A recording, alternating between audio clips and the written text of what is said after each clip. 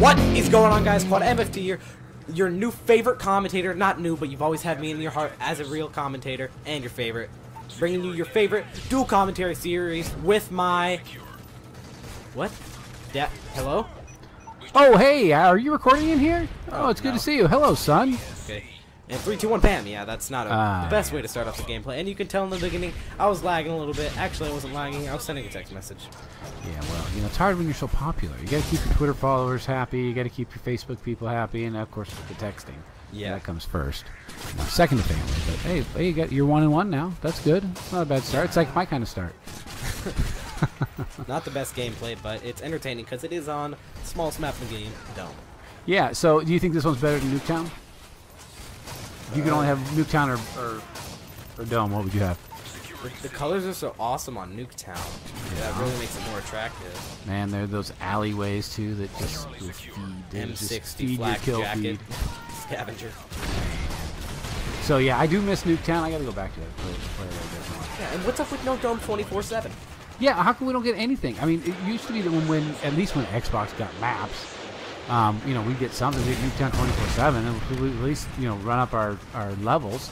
But no, we get nothing. Now we just get like, yay, infected, a game mode where it can bring down my kill to death ratio. Yeah, and Xbox gives us, you know, gets maps and we get the fingers, man. I mean, we get nothing. Yeah, what do we get? Like them, like more than a month later? No, okay. Well, are you ready for this one? I think Xbox is getting another map before we get any maps. Yeah, on the 21st, they're getting Overwatch, a new awesome map that highly resembles High Rise, and I cannot wait to play it. But you know, I get it probably in like 18 years or something like that. Yeah, they should have told us when they sold us COD Elite that it was really only for Xbox. Yeah, I mean, it's only for Xbox. Yeah, I got nothing out of my COD Elite. You know, it's supposed to have 20 different like. What's it called? Like 20 different things. Downloadable content. Like Spec Ops missions, maps. I think about 12 maps and about 8 Spec Ops missions, which is a ripoff. It should be 20 maps. Well, I'd settle for something. Yeah. I got nothing now, man. Got Elite. Okay, well, congratulations. You get Winter. Okay. Yes! And I think, so, yeah, I'm not really impressed with that. So these days, are you playing a lot of Infected, or do you care about the new game modes, or you know, I've been kind of playing off Call of Duty. I need to play more, guys. I'm getting low on gameplays, but you know, I'm getting back into it. Like, oh, come on, that was a triple. Yeah. I think the guy in Last Stand stopped you from getting that triple. I know. So, okay, so we went to the Super Bowl. I got a couple interesting things that happened at a normal Super Bowl party. We were over there. You were doing a lot of basketball, and I was doing a lot of watching football, including the pretty big party ads. Yeah, no, it was a fun party. Lots of people there, and but you guys were still running outside, running around doing the basketball thing. Mm-hmm. You know, and apparently you ran into somebody who I don't know. I wouldn't say he's like Michael Jackson anyway, but so tell me what happened. So there's this guy who's known for going around my city. He's not really known, but people always say, watch out for a white male in a white van. And so he immediately... With no windows? That's comforting. He immediately pulls up in a white car, and he's like, hey kids. I was out playing basketball with a couple of my friends. You want some candy? Yeah, he's like, hey kids, can you come help me? And he's like, and we're like, hold on. And then he's like, whoa, wait. And he talked to one of my friends asking what his Did he ask you to look for loose change in his pocket?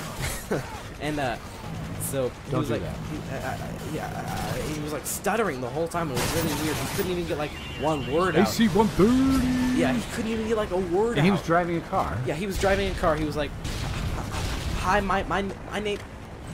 Wow. My name is Larry. He couldn't even talk. Like, and he wasn't stuttering, but he was like, hi, my name is Larry. Yeah. And it sounded like Kenneth Kniff, but Kenneth Kniff from Connecticut. And he was like, can you come over here and help me? And I was like, and I was like, no, let me go get my buddy's mom. And a gun. Yeah, she was the one to hold the whole party. So I thought, why not go get her? And not my dad, because you know, she's tougher than my dad. I'm a better shot than she is. You getting those steady aim. And so I go and get her. He's like, wait, no, don't go get her. And I was like, I'm alright, I'm gonna go get her. I got a puppy in my car. Yeah.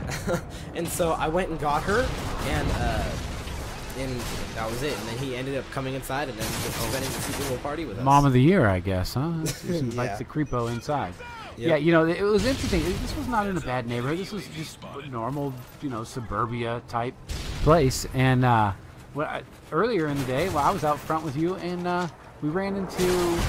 I was walking in the front door, and here come these two girls, and they're in high heels, and it's it's probably 60 degrees outside, and they're in high heels, but they were with bathing suit bottoms and like midriff t-shirts. It's like their belly showing, and I'm walking up to the door, and the two guys that are with them that are kind of like steroid guys. You can easily tell. Yeah, well, they were shorter men, but they were quite bulky. They looked uncomfortable.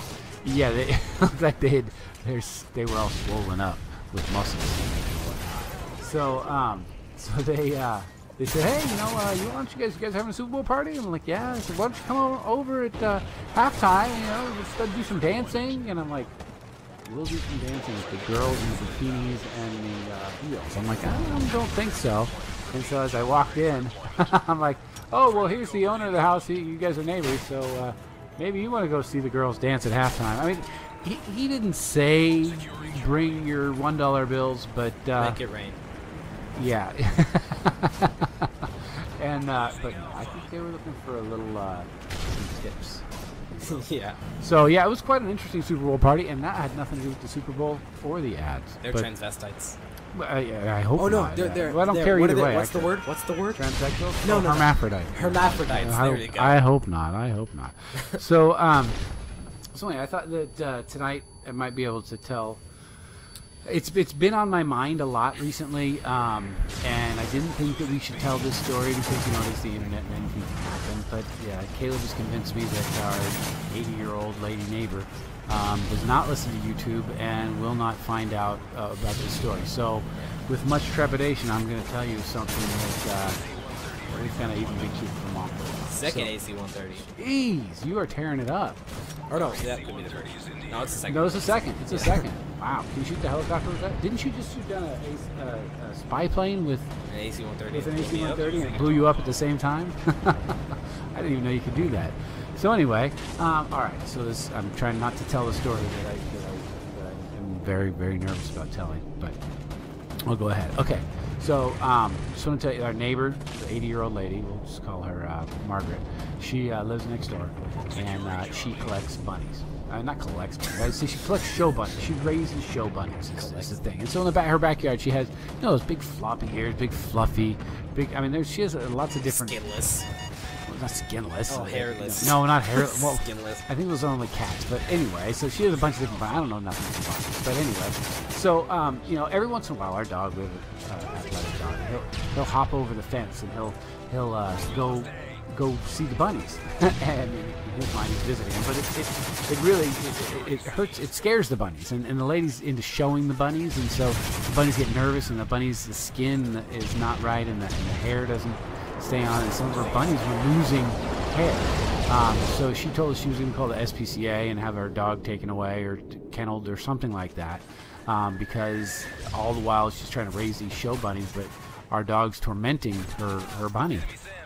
And it's causing her to lose competition since she used to have great, showings in these bunnies. I guess they have a good bloodline, whatever that means. So anyway, one day our dog was in our backyard and he was holding a dead bunny. I don't know how he got it out of the cage or whatever, but all of a sudden he was in the yard and he had this bunny, and it was all, he obviously been playing with it, and it was all messed up and dirty, and so he we said, oh man, she's going to definitely call the SPCA and get him put away. Well, so what we did was we washed the bunny and we dried the bunny, and we put the bunny back in the cage.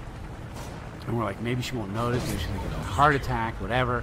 But at least we'll save our dog. He won't go to the pound. And who knows what happens after that. So anyway, we thought, well, this is perfect. A couple weeks went by, and we kind of got away with it, I guess. But I was taking out the trash cans the other morning, and she says, hey, the weirdest thing. I said, yeah, what? She says, I had this bunny, it was a really prized bunny, and it died. And I buried it.